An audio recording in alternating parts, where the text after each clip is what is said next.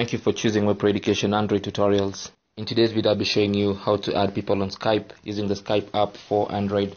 So the first thing you have to do is launch Skype by tapping on the Skype icon. Then select a menu, pop up as a menu for Skype. Then you select Add People. Then when you're looking for people to add on Skype, you can search them using their name, their email address, or a phone number associated with their Skype account. So I'm going to type a name, for example, and Skype will keep suggesting people to you. So select the person you're looking for, confirm it's the person you want from the profile picture, select connect on Skype, and this is a default message. You can change it to another message, or you can add on it and then touch on this.